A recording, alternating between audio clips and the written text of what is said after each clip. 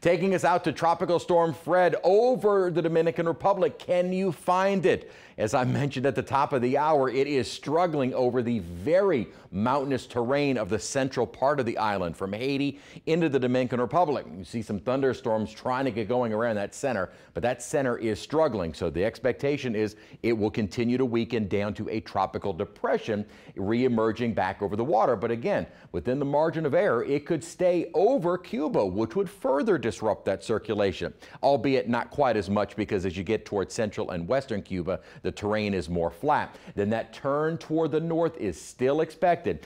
In the eastern Gulf, we could see some further strengthening, maybe a stronger tropical storm, and still the possibility of it becoming a hurricane at that point.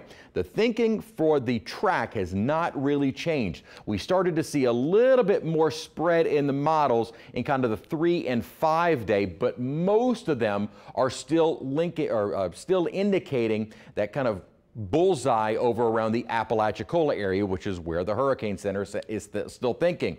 Upper ridging is going to start to break down, and in that break, that's going to allow the storm to begin making that turn. And it's really going to be that break in the ridge that may start to increase our rain chances toward the end of the weekend and early part of next week. But next couple of days, though, it is going to have a rough time. Not only the land interaction, but you can kind of see the motion in the upper atmosphere. This is wind shear. This is dry air. So this is not a real hospitable environment for further development of the storm, at least in the near future. Now, once it gets into the Gulf of Mexico, that wind shear may slacken a bit, and very warm temperatures there, which is why we are expecting a little bit more strengthening of the storm.